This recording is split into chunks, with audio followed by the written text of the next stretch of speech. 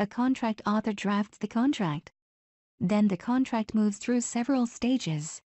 This video depicts the life cycle of a contract from draft to active state. After a contract author creates a contract, as shown in the previous video, how to create a contract, the contract is first in the draft state. The draft contract must be reviewed by the stakeholders before execution.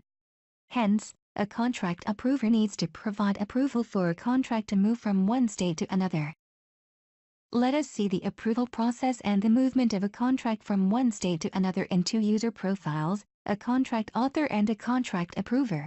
Let us open the contract that we created in the previous video, how to create a contract. As a contract author, you can request approval at any state by clicking Send for review. An approval task gets created, which appears on the My Assignments tab of the contract approver. As a contract approver, you must first claim the task before you can approve or reject a contract. To reject the contract and keep it in the draft state, click Reject.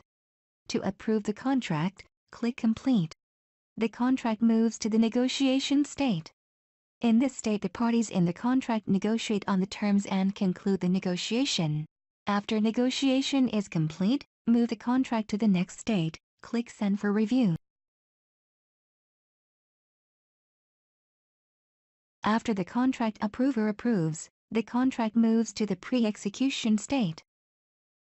This state denotes the conclusion of the negotiation state and implies that the contract is ready for execution. If there are no further changes to the contract, then send the contract to the execution state. In this state, the contract gets executed and signed.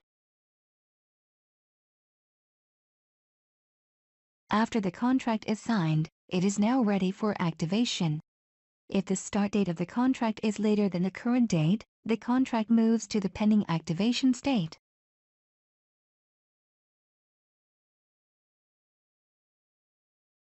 If the start date of the contract is on or before the current date, the contract moves to the active state.